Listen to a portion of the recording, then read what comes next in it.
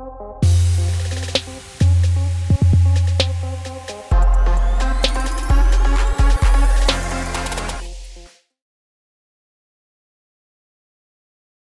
I just say right now, having you here at Krush Group, everybody's been talking about it. Everybody's anticipating. How does it feel?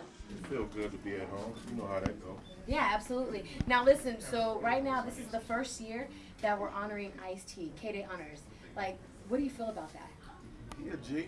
Ice is a G. You feel me? And he made the transition. He's still getting money, so what can we say about it? Right. Other than something good. Other than it's about time, probably. Yeah, I'm with it. I like Ice. Now, we're talking about rap versus hip-hop. What's the difference? There's no right answer, but I just want to know the difference between rap and hip-hop. I don't know about rap or hip-hop. I do gangster rap. There it is. So, hello. That's all I call this shit. Gangster rap, what I do. I don't believe about none of the other shit. Now listen, here's the thing, like when I interviewed you last time at How the West is Won, you were like, see, when I go on stage, I gotta have a fresh pair of kicks that don't touch anything else but the stage. Still the same? These chucks ain't walked on nothing. You can just look at them. Can we get a glimpse of those right there? How crisp this shit is, you know what I mean? Like, this is brand new out the box. I should have left the tag on it. Yeah. Now here's my thing. K-Day, the first hip-hop station in the world. Let me go ahead and say that. The first hip-hop station in the world. We honor, we preserve the integrity of hip-hop.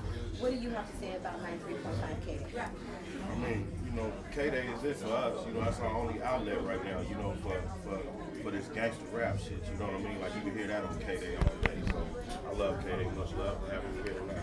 There it is from Mack, and of course he's about to go on stage and he's going to kill it. Your girl CC, the mama, see that 93.5 K-Day. So point in your career you were signed with Cash Money, and are you still cool with Baby and Slim? Yeah, I'm cool with Baby, Slim, Wayne, all of them. Manny Fresh, like Juvenile, BG, like whoever, you know what I mean? Like, I don't get in people's, like, family business or you know, whatever the mix, you know, that they got going on. But you were part of it.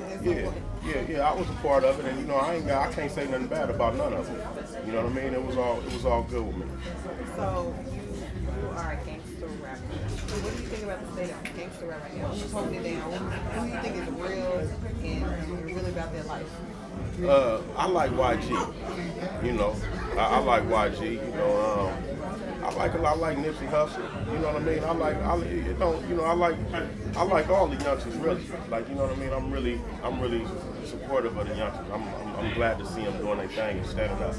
Okay, what about the NWA? Are you excited to see it? Any part you have to do?